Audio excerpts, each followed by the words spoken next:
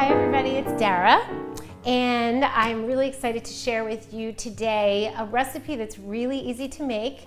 It's clean cooking, and it's a version of ratatouille, the really fast version. Like if you're hungry and you've got some vegetables and you want to make it to eat now. Because I'm going to do it in a saucepan. If you want to make more, you do it in a larger pot. So I have cabbage and zucchini or squash, eggplant, red pepper, and I have carrots. You could add them or not add them, and I have cherry tomatoes. I'm going to keep the beets away.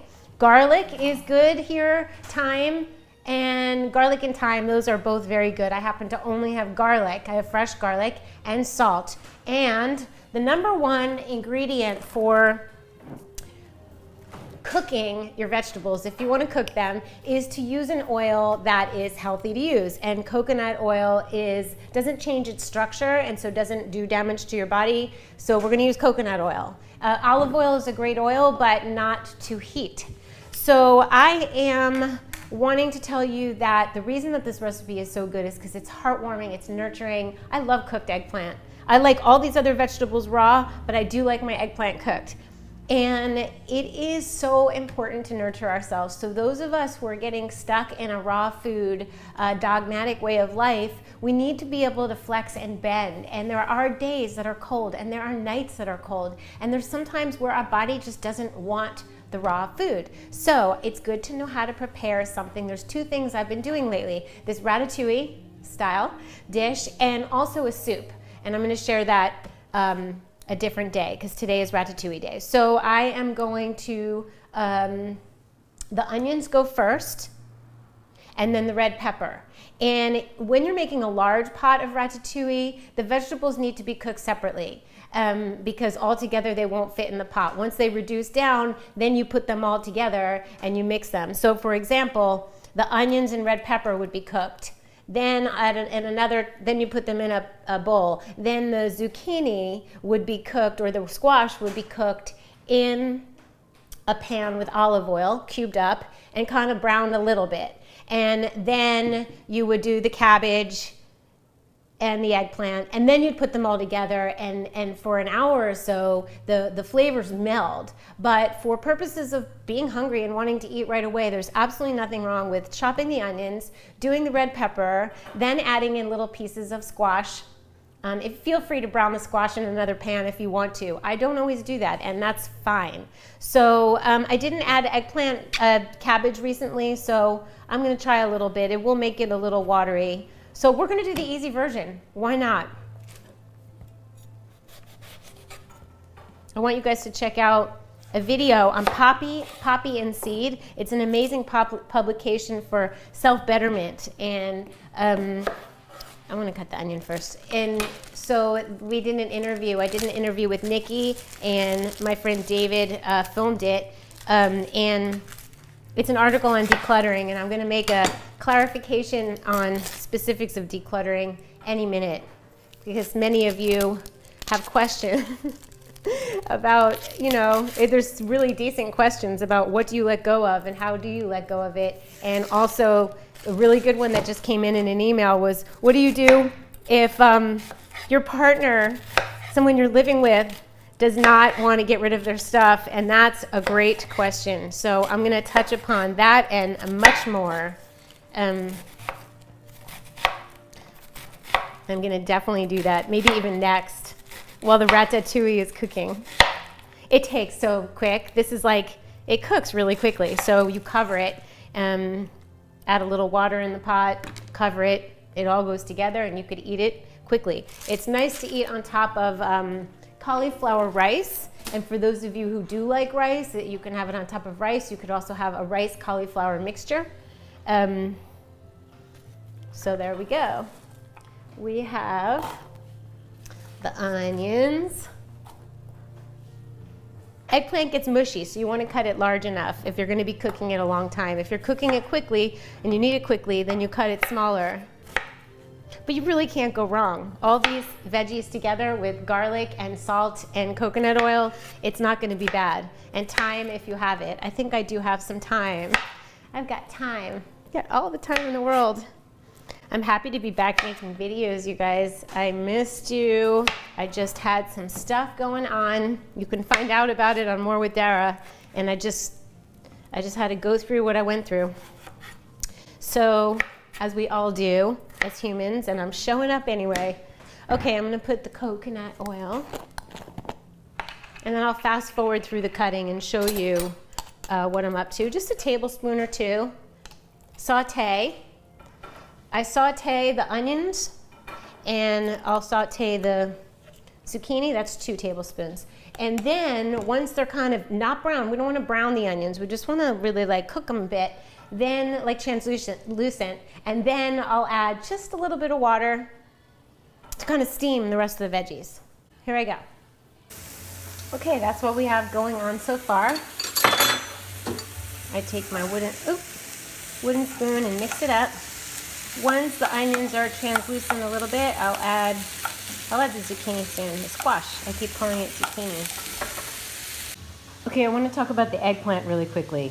When I roast an eggplant, which you can see on this, I made bangan barta, and you can see on this channel how to roast an eggplant. Usually what you need to do is salt the eggplant to squeeze the moisture out. That also takes the bitterness out. But I made eggplant yesterday, and all I did was cut it up into cubes, and I added it to this dish, and it was delicious. So you don't have to do that extra step. If you're roasting it, I would say yes. But for this, no, I don't believe you have to. Some people peel, and some people salt and squeeze. We're not gonna do that today, because I do like everything so easy and fast. So it's a beautiful day, as you can see. Back to it.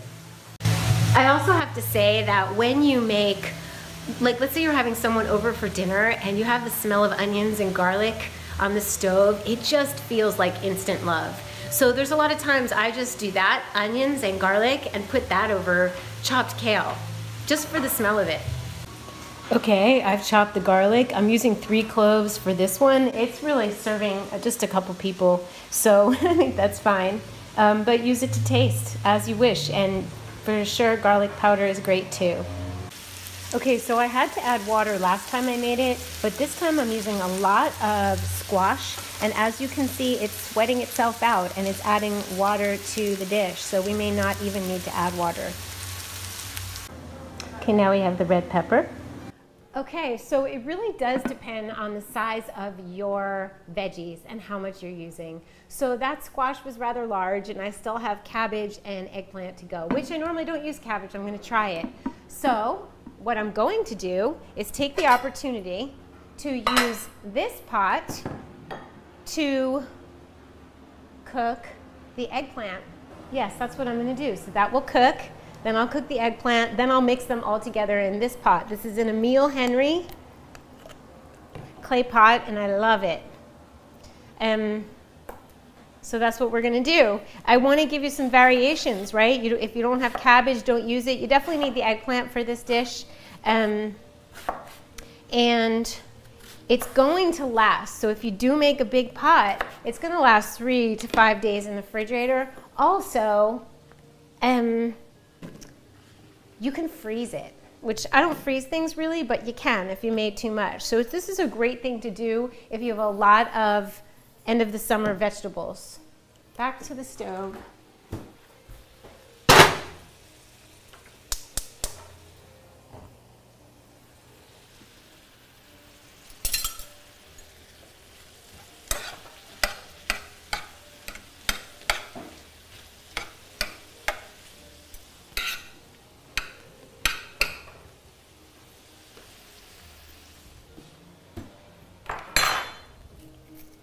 It's cabbage time. It's that big one.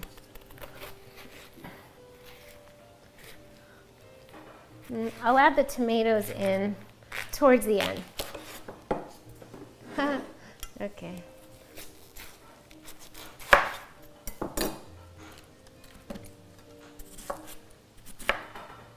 Keep an eye on the stove.